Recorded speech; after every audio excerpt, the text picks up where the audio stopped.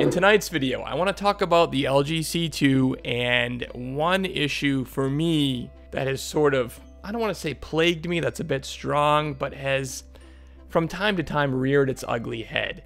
And that is VRR flicker. And it's just that, when you're using variable refresh rate on your LG OLED, specifically this happened with me with the LG C10 in 2020, it happened with the LG C1 in 2021. When you are playing a game or using any application that might be GPU intensive and you are engaging variable refresh rate, that is when flicker would rear its ugly head. You would see the screen sort of pulse or flicker, and it was especially noticeable in somewhat dark games. If you're playing horror games like Resident Evil, whether you're using G-Sync or FreeSync or HDMI Forum, you would see this flicker, you would see this pulse, and it could be very distracting. It really could be. Now, LG tried to somewhat address this issue in 2021 with the LG C1. They released a new setting called fine-tune dark areas.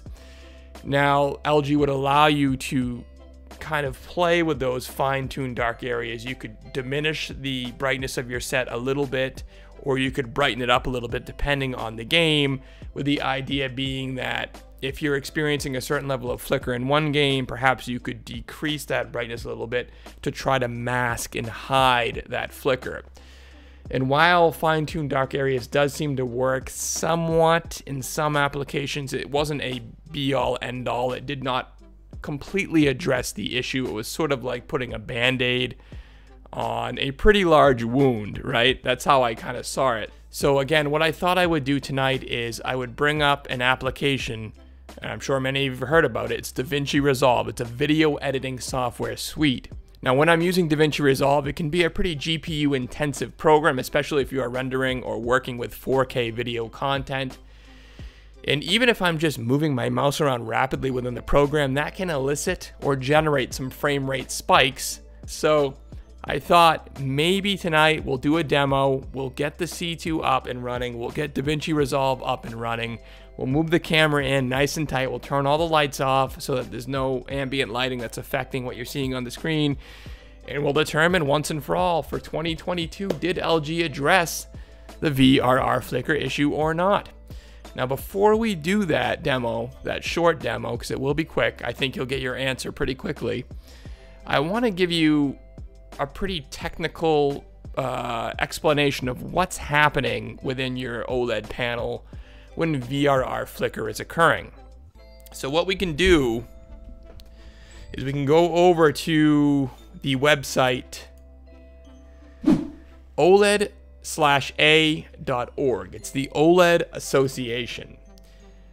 Now, LG's 48-inch OLED attracting game monitor buyers. Okay, now this article is about a year old and it does pertain to the C10 and the C1, but as you'll see, it also pertains to the C2. Now, you can see right here, this is the explanation, technically speaking, of what's going on. Gamma for OLED is optimized and fixed for 120 Hz by establishing a fixed charging time for OLED subpixels. VRR is used when the frame rate is less than 120 Hz. When the OLED TV uses frame rates less than 120 Hz, the gamma curve is inconsistent with the frame rate. For example, a 40 Hz frame rate is longer than a 120 Hz frame rate.